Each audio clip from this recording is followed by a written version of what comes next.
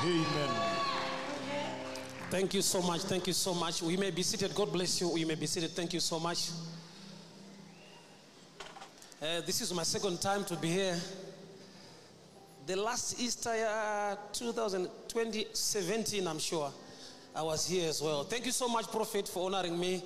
You know, you make things hard for me. Why? Yes, we have been there together, but you are no longer here. You are up there. So I see you as a father to me, but you still see me as a brother. So I'm a bit confused now. But anyway, that's humility. I understand that. But may the good Lord increase you and bless you so much. Amen. Church, let us just say a blessing to the man of God. In the name of Jesus. Amen. Amen. All leaders, may the good Lord bless you. Amen. Thank you so much. I would like to teach maybe for 30 minutes from the book of John. John chapter 4. John chapter 4. Can they put it there? John chapter 4. John chapter 4. John chapter 4.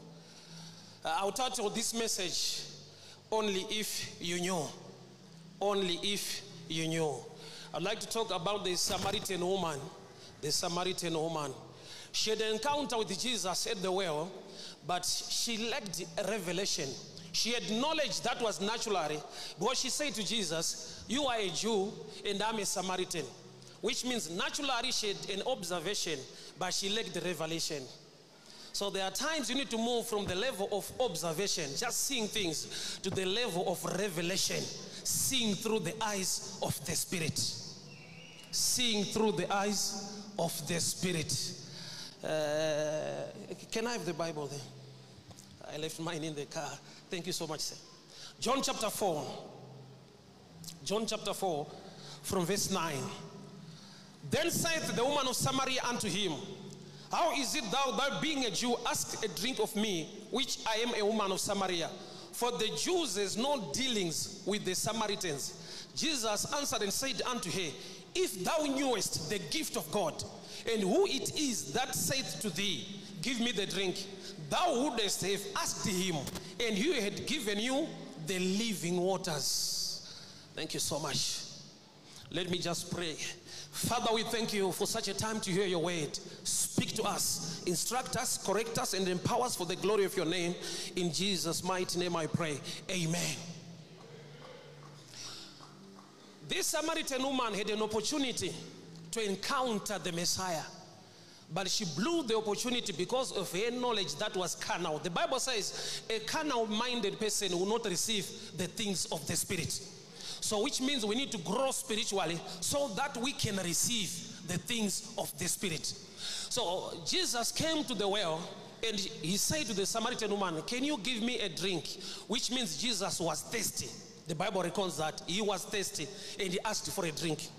But when the Samaritan woman denied her the drink, Jesus went on to say, only if you knew the one asking you, you were the one who was supposed to ask from him. Why? Because I have the living waters. Which means Jesus has two things. He's thirsty, he also has the living waters. Anenyota, anemvura. So by asking for a drink, it's a spiritual law of exchange he's demanding. He is not thirsty to an extent that he cannot drink it, but he just wants to give this woman an opportunity to have a spiritual exchange. But she was in the carnal level, because she said, you are a Jew and I am a Samaritan. If you go deeper with this scripture, you hear saying that the Messiah will come and the Messiah will tell us all the truth. She's saying the Messiah will come in the future, but she was standing in the presence of the Messiah, but she's saying he will come, which means some people will wait for what is already available because they lack a spiritual eye or spiritual understanding. Some people, you take long to receive the blessing that God has already brought into your presence. Why? Because you see naturally, you lack the spiritual dimension to connect to the things of the Spirit. She said the Messiah will come, which means a lot of people in church today, they are praying for many things that God has already deposited in your presence, But because you lack a spiritual insight, you continue to wait for what is already available. What makes her continue to wait? She was born in a system. She's not the one who said Samaritans and Jews have no dealings. It was already a constitution, a law set up already. She's a victim of a constitution. It was already said long back. So she's just rehearsing what she already knows about Jews and Samaritans. I'm sure that's the number one challenge, because when we come from the world and coming to the church, sometimes we bring constitutions, laws, knowledge from the world that will make us not able to receive the things of the Spirit. The woman is standing in the presence of Jesus and she's calling Jesus a Jew. I'll go deeper this way. Jesus was a Jew, yes. Jesus was not a Jew, yes, and I will explain. Because a man, when somebody is born, the DNA comes from the father. Jesus is not the son of Joseph. I'm sure you all know. Jesus is a product of the Holy Spirit. So he is a product of the Spirit, not of flesh. He was born among the Jews, but not by a Jew. I'm sure somebody is hearing me. Jesus was born by Mary, but the father to Jesus was not a Jew. So she's seeing the other side of Jesus. She's missing the real side of Jesus. There are times when you look at the prophet, you see the wrong side of the prophet, and you feel to connect the other side that is spiritual, deposited by God inside the prophet. Amen. That will take you long to receive the things of the Spirit, because you will see from the mother's side. When I talk about the mother or the woman, I'm talking about church. When I'm talking about the father, I'm talking about the Spirit. So which means when you see from the level of church, not seeing from the level of the kingdom, you miss the things of the Spirit. You just see him as a leader in the church. You don't see the representative of God on earth. Come on now. So this woman is saying, you are a Jew. Yet spiritually, this man is not a Jew. He's not a product of human. He's just a product of the Holy Spirit. So by seeing carnally, she denied herself an opportunity to tap into the grace. A carnal-minded person will not receive the things of the Spirit. Make sure when you come to church, you take away the carnal mindset and you put on the mind of the Spirit, so that you can do or you can activate the blessing that is already available. What you are looking for is available, but inside a thirsty man. Jesus was thirsty, yet he had also the living waters in him, which means it's all about your understanding, dealing with his thirsty or tapping into the waters. You are not hearing me. You are not hearing me. There are two sides in Jesus. He is thirsty, but also he's saying, only if you knew, the one asking you, you were the one supposed to ask it from me, because I have the living waters. Jesus, by wisdom, he had this understanding that no matter how I teach her or explain to her that I'm the Messiah, she will not get me until I prophesy. Thank God for prophets. Amen. Jesus went on to he moved from teaching and explaining, he went on to prophesy. He said, go and call your husband. And this woman said another dimension of understanding. She said, I have no husband. Yet there was a man in the house. Why? Because Jesus said, you are right when you say you have no husband, because there is a man. So there's a difference between a man and a husband. I'm sure ladies, you know. Now. Ladies, I'm sure you know.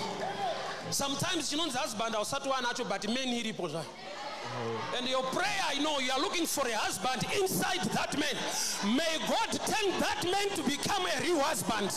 I prophesy into your life. May God turn that man to be a real husband. And I'll show you a simple difference between the man and the husband. Jesus said, go and call your husband. She said, I have no husband. Why?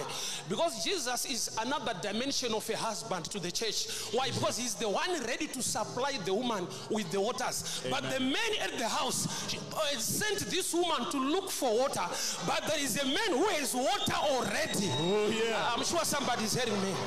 Jesus. So a man who always put demands, but a husband who always supply love, understanding, and everything. Yes, sir. Hey! I'm sure ladies, you understand this. She knows many churches can one at your life. Church I'm going to do. But can I eat husband? Can I eat husband? Yes. You always supply. You always supply. So this woman had an encounter, an opportunity with the husband, because she's staying with a man at the house. So Jesus prophesied, you are right when you say you don't have a husband, because you have a man in your house. So most of us, the problems we have are a little bit tricky, because when you lack a husband and you have a man, it takes deep understanding to know that I'm lacking a husband. Teach on. There is another dimension of attack from the devil, like from the book of First Kings chapter 13. A certain woman went on to take somebody's child and exchanged with her dead child. There was an exchange, although it was theft, but she was left with something. There are times that what you have is not really yours, and it's not the right thing you want, but the devil is whispering to you that be content with this. But the woman said, I looked at the child and I see that he was not mine. Although I have a child, although children can die, but not my child. Yay. She went on to contest. Is this from God, or this is the attack from the devil? Jesus. Beware, people. Sometimes the devil will supply. Imagine in the Garden of Eden, they lost the garden because the devil took on the mic and went on to preach to Eve, to Adam, that you are limited, you must eat everything. It seems the devil was preaching or was delivering them from the spirit of limitation. Eat everything. You know, when Pastor Snake took on the mic, it was a different message. They lost the garden while at least they've eaten something and they were full. So this woman had an opportunity, an encounter with the Messiah, but she denied to give him water. Why natural understanding can deny you to receive spiritual blessing? You are teaching. You are teaching, man of God. God will send a man with two things sometimes. Your divine helper can be thirsty, but loaded with the spiritual water. Amen. Our prophet is hearing me. Yes. He is hearing me. The first book of Samuel, 1 Samuel chapter 30. David said, should I pursue and overtake? And the Lord says, pursue, overtake, you recover all. Whilst he was going for recovery, he met a man who was dying. The man was sick. The man was hungry. The man was thirsty. But the thirsty and the hungry man was the one with the right direction where David must go. God did not give David direction. He gave him assurance, you will recover. But to go where the Amalekites are, you must feed a hungry man. I don't know whom I'm talking to. Sometimes your divine helper is dying, is thirsty, is hungry, but you cannot see the things of the spirit. You just see the hunger side of the story.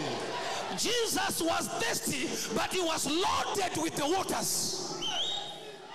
And she's saying, no, Samaritans and Jews, they don't share. So she's seeing a Jew, she's not seeing the Messiah.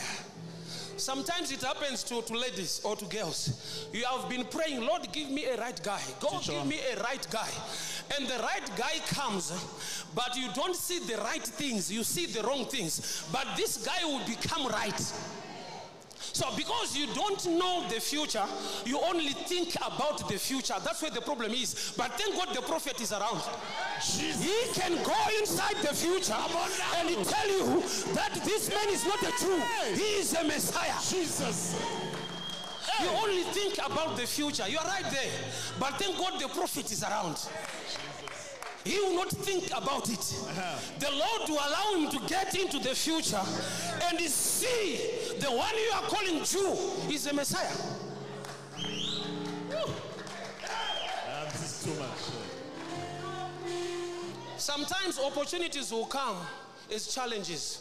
Jesus was thirsty, yet he was loaded with a heavy supply of water. That's why he said, only if you knew. Lack of knowledge was the key. She went on to say, this is the well that our father Jacob dug for us. Even the cattle, even the cow, they drink from this well. After denying Jesus the water, she's saying even the cattle can drink from here, which means there are things they always respecting more than the Messiah. Respecting the cattle. That's why sometimes somebody cannot bring an offering, but there are cows and cattle that will drink from his pockets. He does not want God to enjoy the money, but if KFC is ready waiting for you there, somebody is ready to eat from your pocket, but you deny Jesus, the Messiah, an opportunity to drink from the well.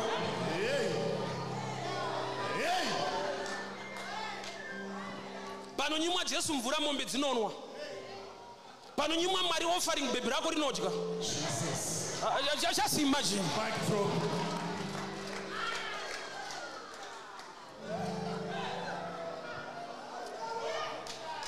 Only if you knew. She had an encounter, a great privilege, but she lacked spiritual insight. You know, sometimes people from far can enjoy the anointing than people who are close. Remember when Jesus was born, the presents were not brought by the people from the local. The wise men came far from the east. That's why the Bible calls them the wise men. It takes wisdom, knowledge, greater understanding to go and give the one you have been given by God. Maybe you're not hearing me. Jesus is a gift to us. But the gift was celebrated by gifts. That's why the Bible calls them wise men, because they were celebrating the gift, that is Jesus, with gifts. Revelation. If you read it very well, the Bible says after they gave Jesus the gifts, an angel appeared to them in a dream and told them, do not go back the same way. Remember, they came through the house of Herod. But when they gave the gifts, they had a different dimension of operating.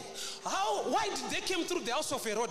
They were being led by a star, a natural thing you can see in the sky. But when they gave Jesus the gift, a star was taken away. The heavens was speaking to them, which means a gift can usher you into a dimension where God can speak to you.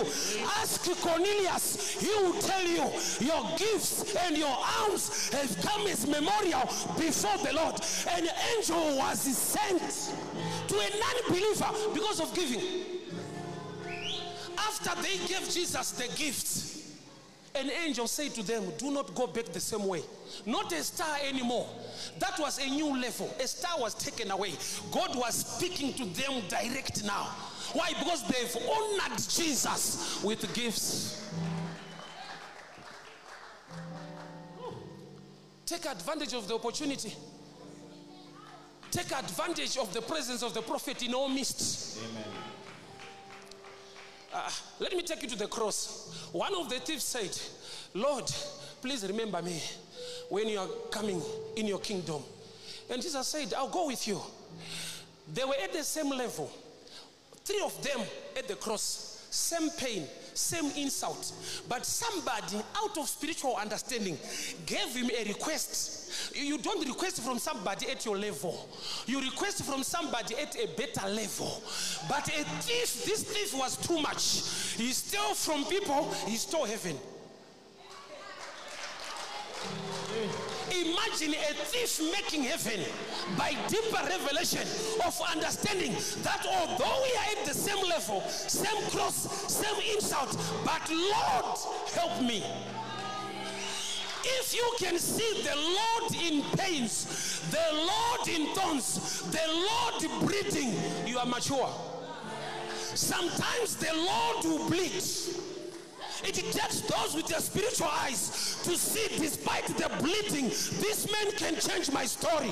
Lord, when you come, remember me. Amen. An opportunity was available, but we hid in bleeding.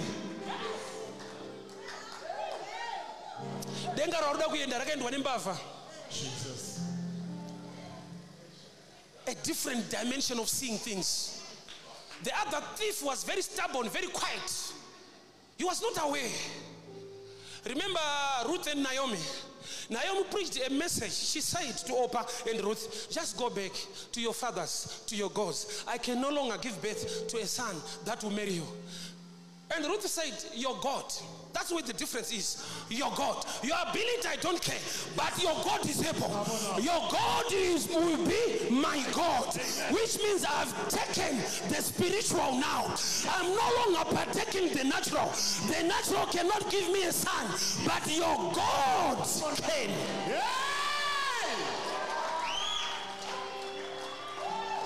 Imagine a widow following a widow. Yet there was breakthrough at the end. Imagine Joseph giving a request to another fellow prisoner that when you are out, remember me. Not another lawyer, not another man, another magistrate. He's giving a request to another prisoner. There are people who carry two things. They are thirsty and they've got waters. Amen. They are bleeding and they can take you to heaven. Amen. Only if you knew. Only if you knew. You have been waiting and the answer is already available, but your spiritual insight is still blocked. Remember Hagar and Ishmael, they were crying in the desert of Beersheba. They were thirsty, and the Bible said the Lord opened the eyes of Hagar. She saw a well. The Bible does not say, and the Lord dug a well. No, the well was already available to somebody who was thirsty, but the eyes were closed. Which means she was crying, yet close to the well. And that scripture challenges me this way. An angel said to Hagar, stop crying. The Lord has heard the crying of the child, not your crying. They were both crying. I'm sure you understand. A child and the mother, somebody's louder than someone here. But the Bible says it's not about how loud you are. There is another deeper understanding we have in heaven. The blood that speaks. Remember, Ishmael is the blood of Abraham, which means he is connected to the prophet. So when Ishmael cries, it's the prophet crying. Mandebo Shakata. Mandebo Shakata. Amen. God has heard the crying of the child, yet the child has no much volume. So what's the secret here? Abraham's child is Ishmael. Abraham is a prophet, which means when the child cries under the covering of the prophet, it's the prophet crying. Amen. Oh Jesus. Woo! Take advantage of the prophet in your midst. Amen. Because when you cry, it's his voice that amplifies, that makes the heavens hear you. Amen. When her eyes were opened, she saw a well of water, which means she was crying, she was thirsty, but close to the well. Do you know that you are close to it? While you are crying. Why? Only if you knew. If you knew, you are going to act. Because if you know, you act. I remember this saying, I'll put it in Shona, which is true. Labor is so painful, but I very get it. Next year she'll be pushing, but I see push. Why? They've got a deeper understanding that this pain is a phase, but the blessing is permanent. No matter how painful it is to act, but if you know the end result, you act anyway.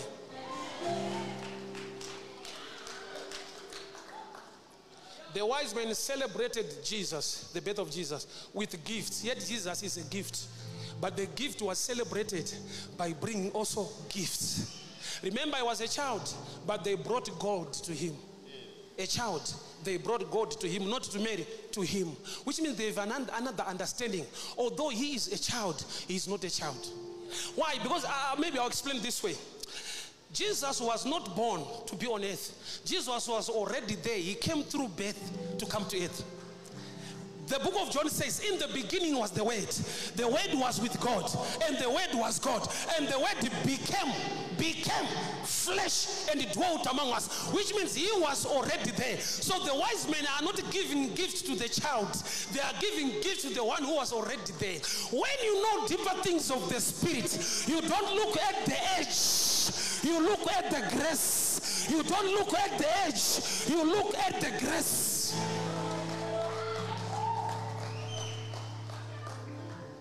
He was a child, but they gave him God. Why? They are not giving to the child. They are giving to the one who was already there, but born as a child. So when you get deeper understanding, you act differently.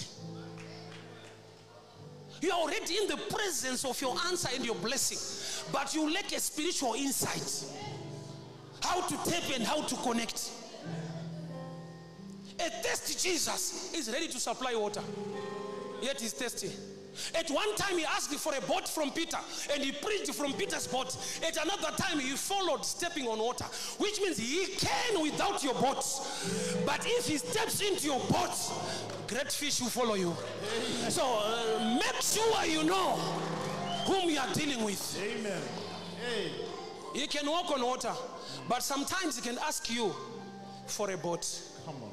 One thing I know, God can do without men, but men cannot do without God. There was a time people were no longer interested in prophets in the time of Elisha. When God said to Elisha, go to the Cherith brook, to the cave, and stay there. And the ravens were feeding the prophets, yet the community was there with people. Why did God choose ravens instead of people? If people are not bothered by the prophet, the God of the prophet is still interested in his prophet. The ravens brought meat and bread, and one thing I know, and you know it, ravens cannot bake bread, which means they were taking bread from someone. Oh, the ravens cannot roast meat, but they brought meat to the prophet, which means somebody was doing the braai, but he was not calculating the pieces.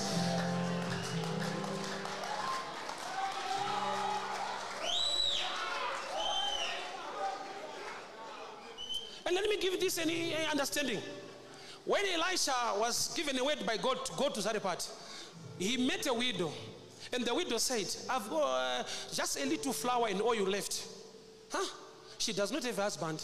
There are only two, but they are also running dry.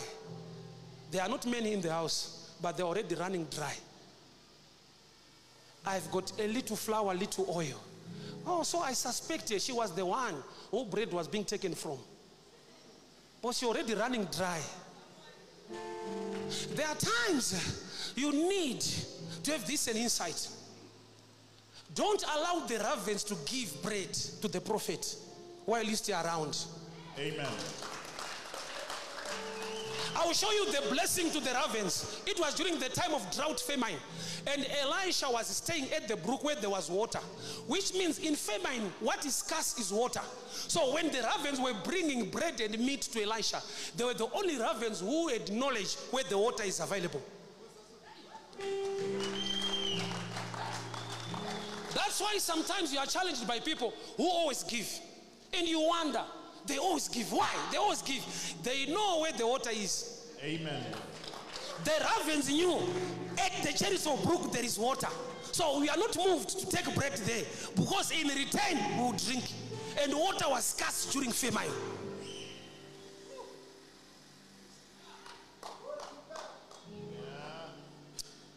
I remember Hannah saying unto the Lord, if you give me the child, I'll leave him here. Yet there was competition at home with Penina.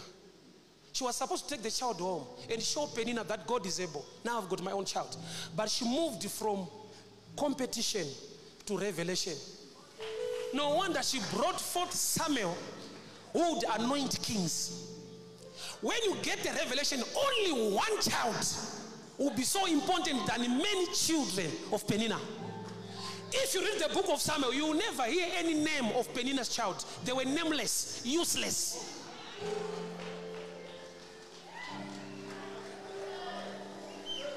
When you honor God, when you respect the house of God, she said, Lord, if you give me the child, I'll leave him here. I'll leave him here.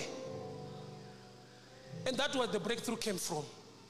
She gave birth to a child who had the grace to anoint kings. He anointed Saul. He anointed Samuel, 2 kings, 1 man, because of the dedication of the mother towards the house of God. I'm sure I'm done, but my question is this: do you know? Because Jesus said, only if you knew.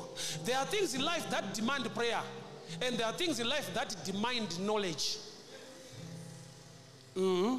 Jesus did not overcome the devil by praying. After prayer and fasting, the devil came, which means sometimes the devil will come when you're finished prayer and fasting. What will make the devil run is your level of knowledge. He overcome the devil by only saying it is written, which means he had knowledge in him. Knowledge is the greatest weapon. No wonder God said, my people perish because they lack knowledge. With all resources in your hand, but if you lack knowledge, you won't go anywhere. Ask Africa. Africa will tell you, Africa is not poor, but Africans are poor. As a continent, we are okay. That's why they come this side. We call them investors. Business term. But God invested in us with these things. But somebody with knowledge came to use those things that are in our hands. Only if we knew.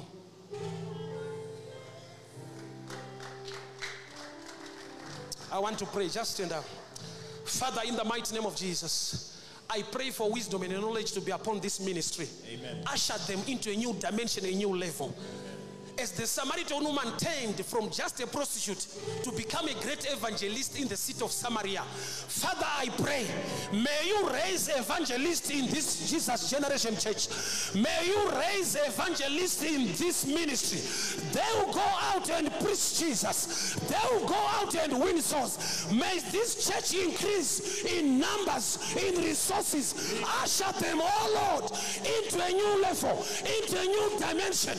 In the mighty name of Jesus, in the mighty name of Jesus, may you receive the grace, may you evangelize, may you win souls like the Samaritan woman having an encounter with Jesus. She went on to win souls from the city of Samaria. Father, I pray, I release the anointing and I release the grace. I release the anointing and I release the grace. Raise them, Lord, to another level. Raise them, Lord, to another dimension. Raise great evangelists in our midst as you have called me, anointed me as an evangelist. I release the grace. I release the grace. Raise them, oh Lord. Raise them, oh Lord. Raise them, oh Lord. Raise them, oh Lord. Raise them, oh Lord. Raise them, oh Lord. In this ministry, raise them, Lord. In this ministry, raise them, Lord. New dimension, new dimension, new dimension. Grace, grace, grace. May they partake the anointing and the favor and the fire in the name of Jesus. In the name of Jesus, receive the grace to evangelize. Receive the grace to make a difference in this ministry. In the name of Jesus, receive the grace, receive the fire, receive the favor, receive the grace. Yaba Shataka, Mandele Bosha, Ribazade, Menta Balando, Shakianda Malugata, Menta Baraso, Shiketa, Mente Baligata.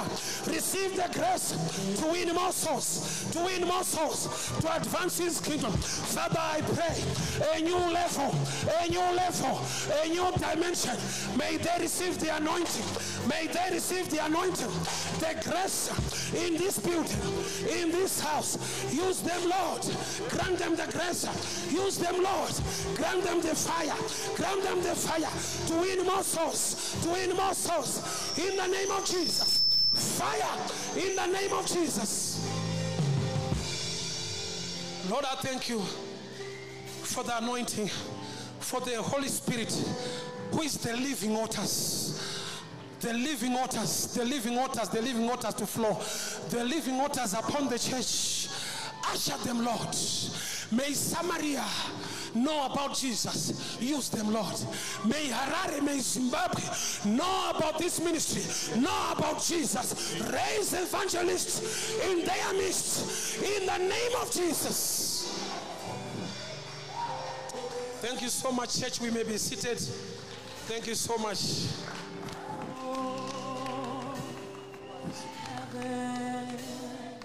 Haven't known it. Thank you.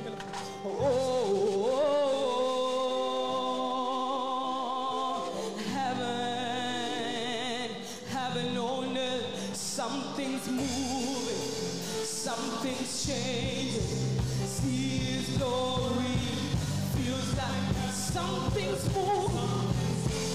It's changing. See His glory, feels like something's moving. Yeah. Something's changing. See His glory, feels like something.